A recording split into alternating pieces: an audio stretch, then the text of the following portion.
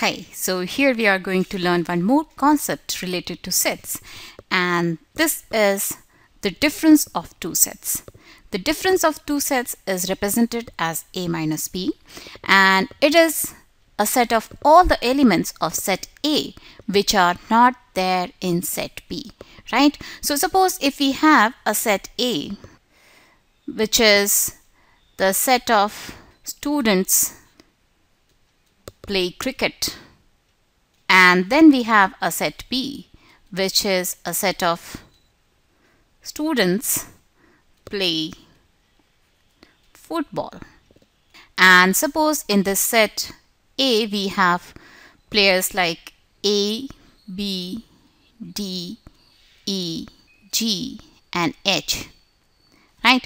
And in set B we have players like C, D, F, G, I and K.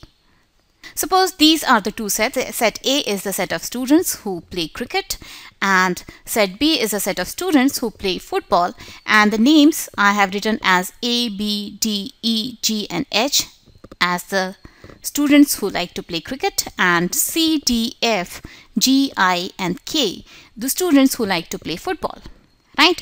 Then what is A minus B? A minus B will actually be the set of students who play cricket and not football.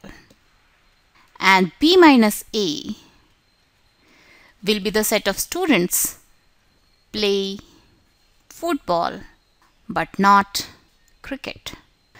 And what does it actually mean in Venn diagrams? Suppose this is the Venn diagram which represents a universal set and a set A and a set B, right? And if I try to write all these elements over here, first we have to see the common names between set A and set B. So D is common between set A and B, and at the same time G is also common between set A and set B. That means D and G will come over here as the students who like to play both the games cricket and football, and rest of the elements of A will be written inside this orange circle but outside this overlapping area. That means A will be here, B will be here, D I have already noted down, and E will be here, and H will also be here, right? And at the same time I have to fill this set B also. In set B also I have already noted down this D and G, and rest of the elements like C, F, I and K will be written outside this common area but inside set B, right?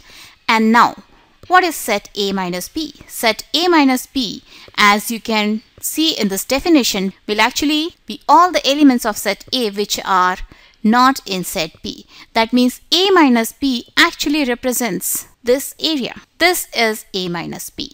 This area represents set A minus B, right?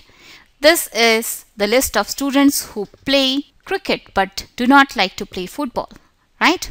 Because these common elements D and G which like to play both the games are not there, right? So A minus B actually represents the set of students who like to play cricket but not football, right? Similarly, the set of students who like to play football but not cricket is actually represented by B minus A, and that area is represented by this. In Venn diagram, this is the area which represents B minus A, right? So the gray section represents A minus B, and this purple section actually represents B minus A. So this is what is the meaning of difference of two sets, and this is how we represent them using the Venn diagram. And we have also learned the usage or the actual practical meaning of the difference of two sets, right? So this is all for this video, and in next video we are going to learn about the symmetric difference of the two sets. So keep watching Math Smart, and bye bye till then.